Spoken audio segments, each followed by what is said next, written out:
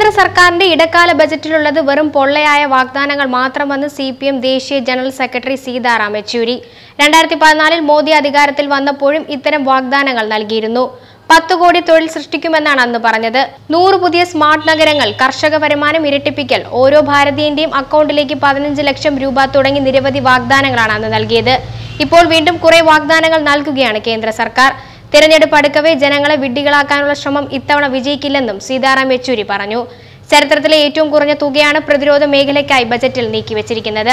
പണപ്പെരുപ്പ നിരക്കും രൂപയുടെ മൂല്യശോഷണവും വർദ്ധിക്കവേ പ്രതിരോധ മേഖലയെ കരുത്തോടെ നിലനിർത്താൻ ഈ തുക മതിയാകില്ലെന്നും യെച്ചൂരി പറഞ്ഞു.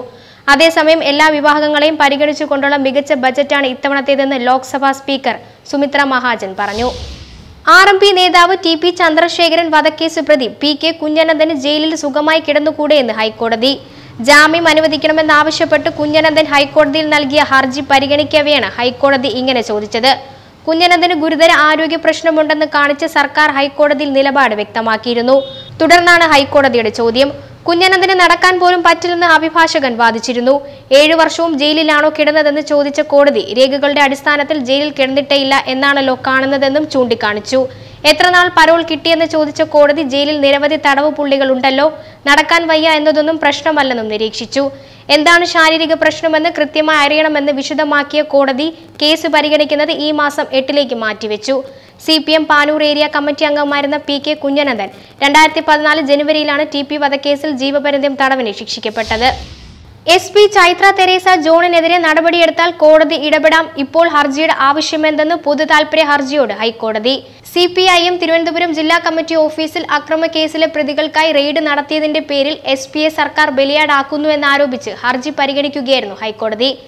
SP ചൈത്ര തെരേസ ജോണിന് എതിരായി സർക്കാർ എന്ത് നടപടിയാണ് എടുത്തതെന്ന് ഹൈക്കോടതി ചോദിച്ചു. ആളുകൾ പലതും പറയുമെന്നും വിശദമാക്കിയ കോടതി നടപടിയെടുത്താൽ മാത്രമല്ലേ കോടതിക്ക് ഇടപെടാൻ ആവുകയുള്ളൂവെന്നും ഹർജിക്കാരനോട് വ്യക്തമാക്കി. സർക്കാർ നടപടി എടുക്കുകയാണെങ്കിൽ അപ്പോൾ നോക്കിയാൽ പോരെയെന്നും ഹൈക്കോടതി ഹർജിക്കാരനോട് ചോദിച്ചു. ചൈത്ര തെരേസ ജോണിനെ കുറ്റവിമുക്തമാക്കിയ റിപ്പോർട്ടുണ്ടല്ലോ, പിന്നെ എന്തിനാണ് ഈ ഹർജിയെന്നും ഹൈക്കോടതി ചോദിച്ചു. മുഖ്യമന്ത്രി ഒരു അഭിപ്രായം പറഞ്ഞാൽ അത് അദ്ദേഹത്തിന്റെ അവകാശമാണ്.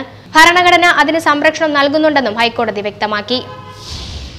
അധോലോക കുറ്റവാളി രവി പൂജാരി അറസ്റ്റിലായെന്ന് സ്ഥിരീകരിച്ച് കർണാടക മുഖ്യമന്ത്രി HD കുമാരസ്വാമി.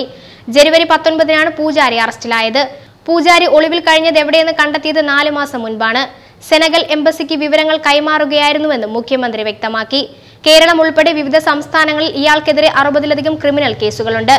ആഫ്രിക്കയിലെ സെനഗലിൽ വെച്ചാണ് പൂജാരി അറസ്റ്റിലായതെന്ന സൂചന ഇന്നലെ രാത്രിയോടെയാണ് ബംഗളൂരു പോലീസ് അനൌദ്യോഗികമായി അറിയിച്ചത്.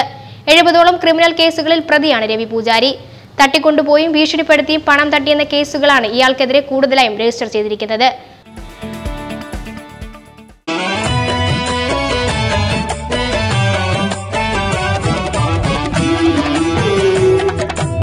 സ്വർണ്ണ ചരിത്രത്തിന്റെ 101 വർഷങ്ങൾ ചുങ്കത്ത് ജ്വല്ലറി. അനുഭവം, അതാണ് സത്യം.